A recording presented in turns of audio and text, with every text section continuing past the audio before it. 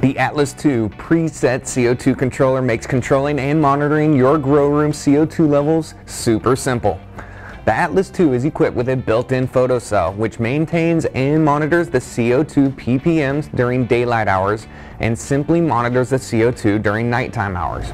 During daytime hours, the Atlas II will turn on when your CO2 levels drop below 1400 ppm and will turn off when your CO2 levels reach 1500 ppm.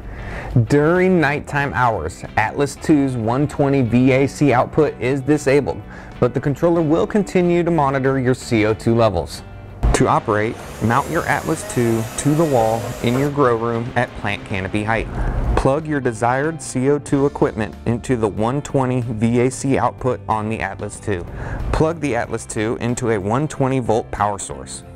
There are 4 green LEDs that are used to display the CO2 concentration in your grow room environment. An illuminated LED means that the CO2 levels are at least that of the number indicated. As the CO2 levels rise, the LEDs will remain illuminated.